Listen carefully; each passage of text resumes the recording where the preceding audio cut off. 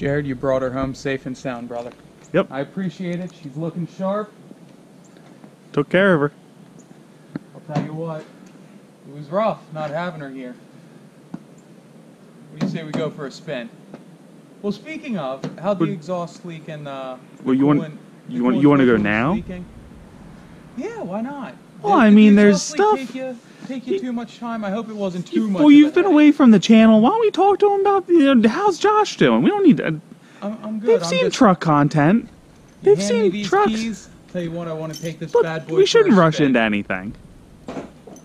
So it wasn't too much of a hassle. I'm hoping. There's some stuff we need to talk about. Such as things. Well, do you want me to start this truck, Jared? Not really. Why would I not want to start this truck?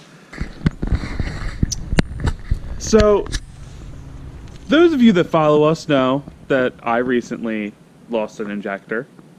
And after a week and a half of driving Josh's truck, he lost an injector.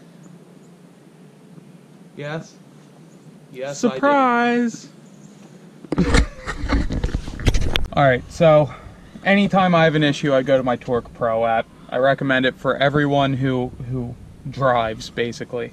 All you need is this Elm 327 is what most people use. It's very cheap and affordable. What is it, like $5? Yeah, I think they go anywhere from 5 to 15. There's some high-end ones, but we don't really have any experience with those. Yeah, so I recommend this. They seem to work fine. Just plug that into your OBD2, which is under the dash on 90+% of vehicles. And then the Torque Pro app, anybody with an Android, it only costs like $5 for the Torque Pro on the Google Play Store. So let's see what codes we have here. Caution, icy conditions. Celebrate New Year's Eve with Nash FM 1067.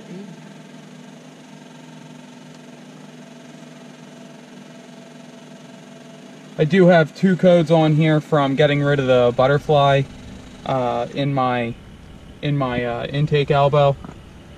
So this was cleared. Did you clear it? When I had it, okay. Yeah. So P1000 just means that it's not done reading. I don't have enough miles on it yet. These 2 powertrain exhaust gas recirculation, that's from getting rid of the butterfly in the intake elbow. This PO266, that's what we're dealing with right now. Cylinder 2 contribution balance. Basically what that means is cylinder 2 is not doing anything for an extended period of time. So we lost cylinder 2. I'm not going to start the truck because it seems like I'm not doing it any favors by starting it up. What happens when I start it up is it smokes like a frickin' pig. If you guys want to see that, check out my video of my truck smoking like a pig. So she's upset. She's hurting. Jared just had my truck for a while, so he recommends the first thing you do if you're having an issue like this is to check to make sure no one put gasoline in your diesel. Since Jared's here, I'm just going to ask him, Jared, did you put gas in my diesel? No, I did not put gas in your diesel. So obviously gas has a smell to it. You can be able to smell that pretty quickly. So we don't have any gas in the diesel.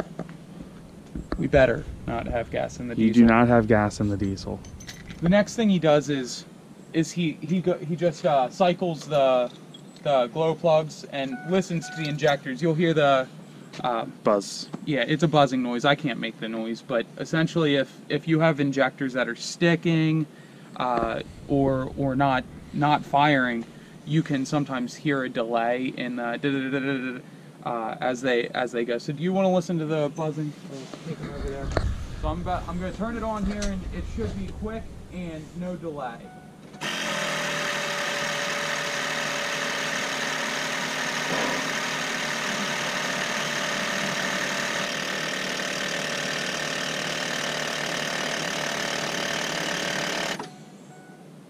So to me, they sound pretty good.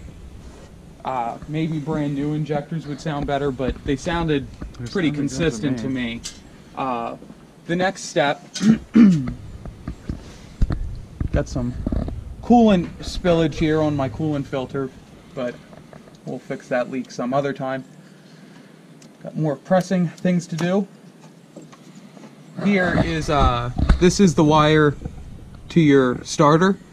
If by disconnecting this, you're going to bypass the starter, so the truck should not start. I do have the keys in my pocket here, so I know it's not going to start. And all you have to do is, you see that pin in there, you just got to make contact, get it power. So I'm just going to put it on my positive terminal. What are we listening for here?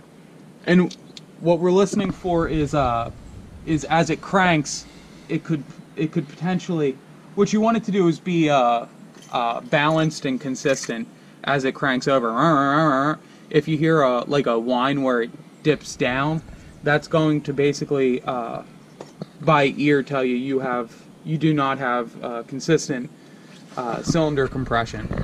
So you don't want to have like dips and drones in the noise. To be an even rhythm almost. And I did this, and all I did was start the truck up really a few times, and it sounds a little bit different. So maybe some of you guys watching can tell me what you think about the sound it's making.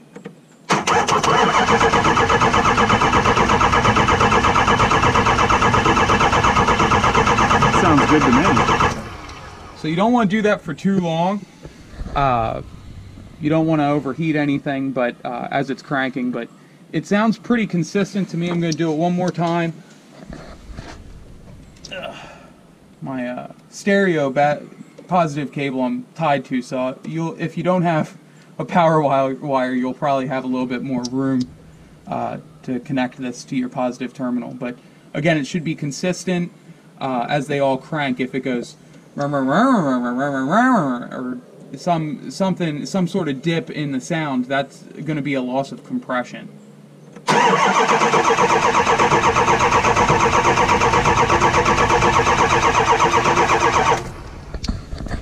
So I'm thinking, as Diesel Tech Ron calls it, base engine issue.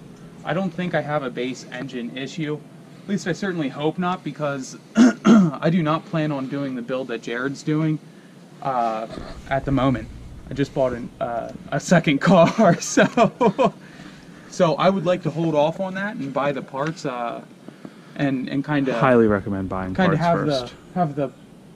Have everything I need in the garage, and then I can take it to have the build I want, rather than just say, shoot, I have to go and build the motor on my truck or engine. So what we're doing here is we're going to try to limp it through the winter. It's saying cylinder 2, and we're assuming that it's the injector at this point. Because of the smoking, we're thinking it's stuck open. Jared does have an injector, so we are putting that injector in the cylinder number 2.